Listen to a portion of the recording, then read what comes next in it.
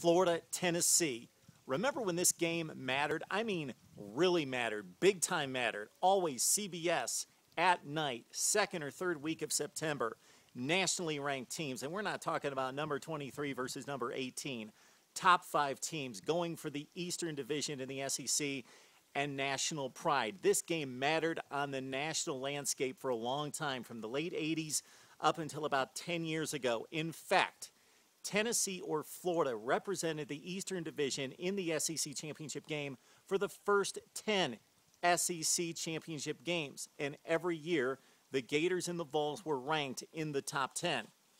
MarkRogersTV on Tennessee, Florida 2012, and we've got a feel approaching that level with number 23 taking on number 18, and the Vols and the Gators both ranked in this matchup for the first time since 2007. Both teams undefeated at 2-0. Tennessee has been down in recent years, 1-7 in the SEC. Shoot, they lost to Vandy and Kentucky, for goodness sakes, and they haven't had playmakers on offense in Knoxville for quite a long time, but they've got playmakers now. Big-time guys in Justin Hunter and Cordarrelle Patterson. These guys lead the league in receptions and all-purpose yards. And for Justin Hunter, we'd like to see him stay healthy because he was in this position last season after 2 games, led the SEC in pass receptions before he tore an ACL.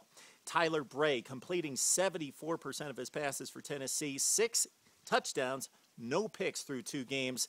Tennessee defeated North Carolina State to open things up, and then Georgia State last week. They've looked impressive, especially against an NC State team that people pick to be a sleeper in the ACC. Tennessee will throw it on offense, but Florida gives up little defensively. No touchdown passes through the air in 2 games by the Gators defense. Now, when Florida's got the football, they like to keep it on the ground. Will Muschamp wants to make this a tough team. He wants to keep it on the ground and pound ahead with Mike Gillislee, leading the SEC with 231 rushing yards, but got his knee banged up against Texas A&M. We'll see how Gillislee reacts against the Vols defense.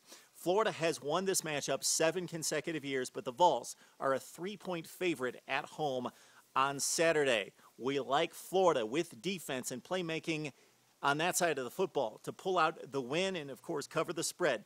Call it Florida 20 and Tennessee 16 as we finally, again, get a great Florida-Tennessee matchup. Would love to hear what you have to say about Florida and Tennessee on MarkRogersTV.